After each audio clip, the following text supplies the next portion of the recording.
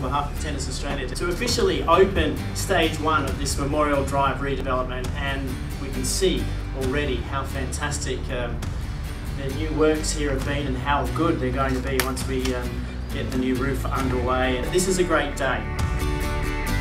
This redeveloped and improved Memorial Drive Tennis Centre will change the way tennis is played in South Australia and provide opportunities to a whole new generation of players. This project has seen Memorial Drive begin its return to its former glory.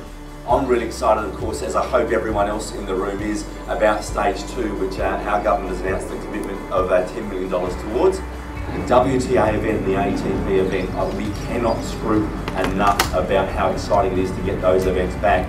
I suppose on the surface it means we've got a great tennis facility for our elite tennis players and for our super tens over there, and great young kids, our elite athletes of the future. Through these kinds of facilities that we're going to encourage young Australians to be their best selves. The federal government was delighted to be able to provide the nearly $10 million to assist Tennis SA in being able to get the facilities back up to the kind of standard that we need. We talk about that, the concerts that were here when we were younger, to get back up to its premier standard is so wonderfully exciting, I think, for our state. I look forward to coming back to see the best tennis at Memorial Drive very shortly.